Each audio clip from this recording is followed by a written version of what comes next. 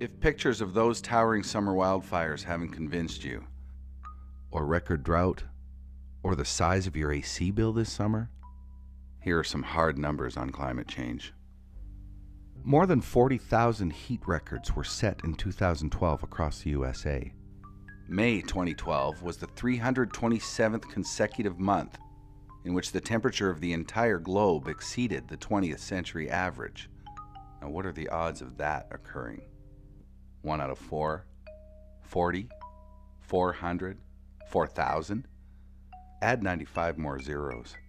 1 out of a number considerably larger than the number of stars in the universe. Arctic sea ice melts to a record low in 2012. Today's oceans are 30% more acidic. Carbonic acid, from burning fossil fuels, is dissolving the shells and bones of life in the seas. The atmosphere over the oceans is a shocking 5% wetter, loading the dice for devastating storms. Hurricane Sandy made that point, with a vengeance. Storms on greenhouse gas steroids will continue to get worse. Sandy devastated 5 Caribbean islands, New York, New Jersey, much of the U.S. Northeast, and several Canadian provinces. Over 170 deaths and billions in losses. Now, to understand global warming, we just need to understand a few numbers.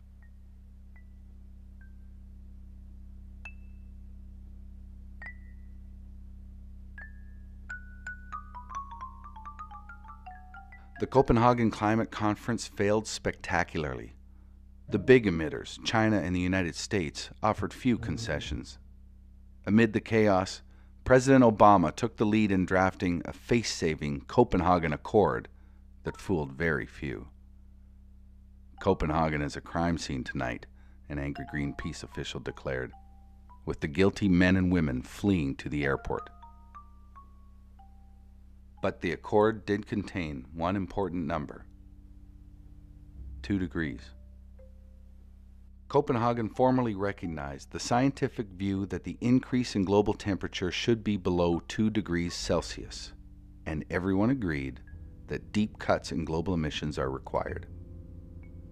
So far, we've raised the average temperature of the planet just under 0.8 degrees Celsius. But that has caused far more damage than scientists expected. Thomas Lovejoy.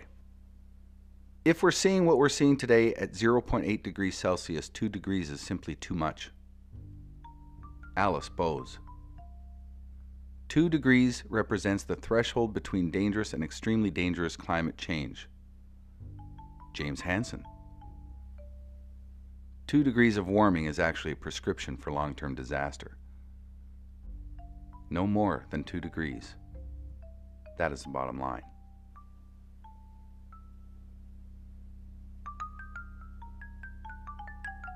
The second number we need to understand is 565 gigatons. Scientists estimate that we can pour roughly 565 more gigatons of carbon dioxide into the atmosphere and still have a reasonable hope of staying below 2 degrees of warming. However, carbon emissions keep growing by roughly 3% a year. At that rate, we'll blow through our 565 gigaton allowance in only 16 years.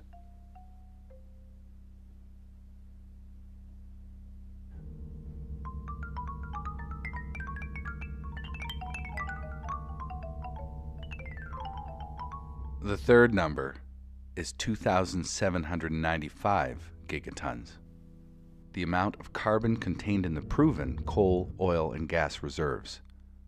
In short, the fossil fuel we're currently planning to burn. This number, 2,795, is obviously higher than 565. It's 5 times higher. We have 5 times more oil, coal, and gas on the books than climate scientists think is safe to burn. We'd have to keep 80% of those reserves locked away underground to avoid climate catastrophe. Now, we can have a healthy fossil fuel balance sheet, or we can have a relatively healthy planet. But now that we know the numbers, we cannot have both. So, can we fix this? We can. How do we go forward?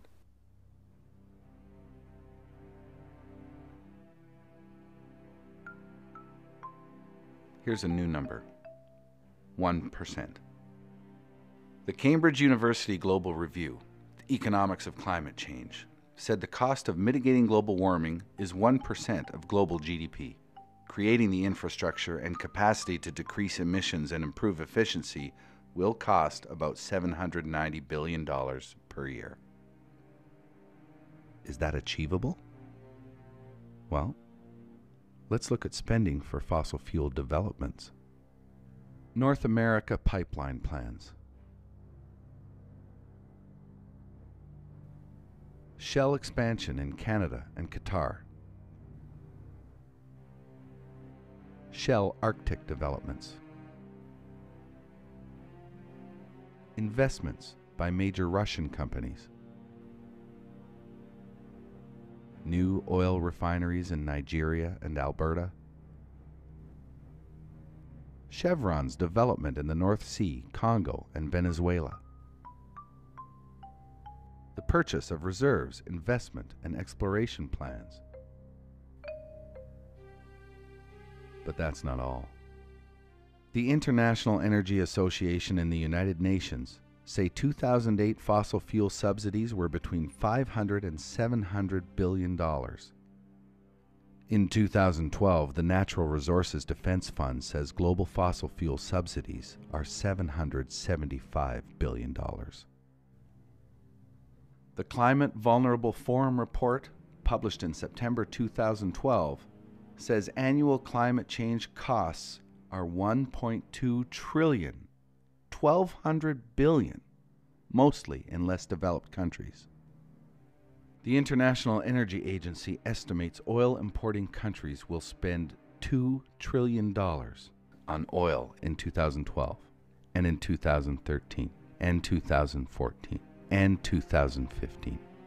So, let's do the math. $4,280 billion, the cost to keep burning oil, divided by $790 billion, the cost to convert the world to renewable energy, equals... Now, what does this mean? It means the global cost of oil is more than 5 times the cost to abandon it. And we haven't even talked about the costs of coal. Nor have we talked about the hidden costs of fossil fuels. The U.S. National Academy of Sciences estimated illness due to fossil fuel pollution costs the United States healthcare system $120 billion per year. The USA is only about 4% of the global population. So what are the healthcare costs globally? 500 billion? 750 billion? More? Munich Re, a top reinsurer, links the rapid rise in North American extreme weather catastrophes to fossil fuel-driven climate change. Climate-driven catastrophes in North America have risen from an average of 50 per year in the early 1980s to over 200 post-2005. We cannot sustain such massive loss of life and property. Catastrophe costs are building every year in North America and around the world. There is one other number in the Climate Vulnerable Forum report: 400,000. Climate change contributes to the deaths of nearly 400,000 people every year. 400,000 people every year. So, now we've done the math. Where do we go from here? Fossil fuels cost us much more to use than to abandon.